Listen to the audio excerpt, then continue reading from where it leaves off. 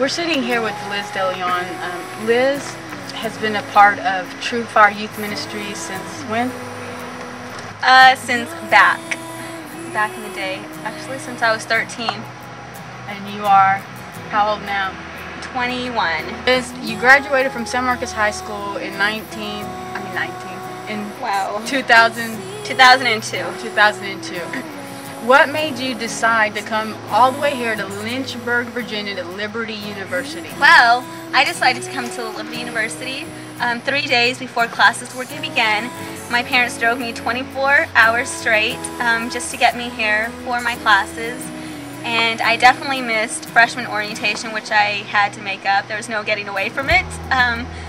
But the reason I came is because I wanted to get a Christian perspective and just grow further in my faith.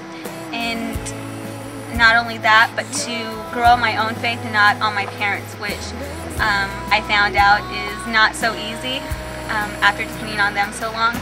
But I've grown so much and it's worth it, and God has shown me many marvelous things. And come to find out, He's so amazing.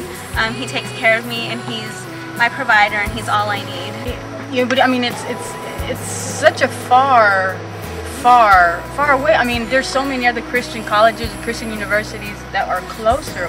What made Liberty that much different that you came this far? Well, how do I say this?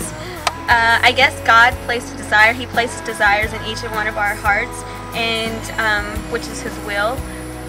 And He definitely placed it on my heart to do international business, so I knew that Him taking me this far was just a tiny taste of what He was going to do in my life. And now He's given me a desire to go to Brazil. I lived in Cairo, Egypt for 2 months, and I look forward to going back because I miss the kids so much. I have a little kid named Carlos over there that I sponsor.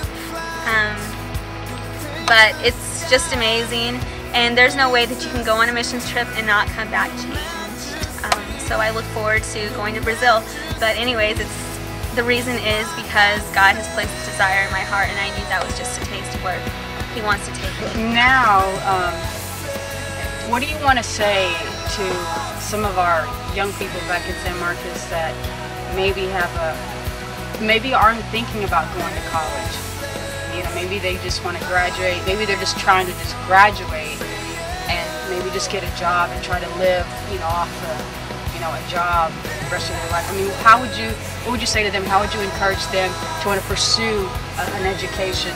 There's probably many reasons why you've chosen not to attend a college or further your education, but I don't believe that you're helping anyone else, including yourself, by you just settling for less. And it might be because somebody said that you couldn't do it, and so you just decided to accept that and you're settled with where you are, but it's not right for you to be like that. I would encourage you and challenge you to go further, and just like Romans says, it's a transformation of your mind.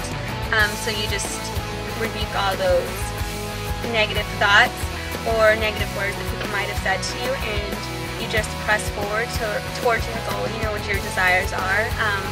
I don't, and I believe God has placed those desires in your heart. So just ask for God's strength. He's always with you. And not only that, but you could do some things to help you grow, like reading your Bible, doing personal journals, and just quiet time, and also accountability. That would help. Thank you, and just keep on going on and pressing forward, and pray, always pray, and push, meaning pray until something happens. It's so true. It's cliche, but it's true. Cliche is true. That's all I have to say, and thank you. And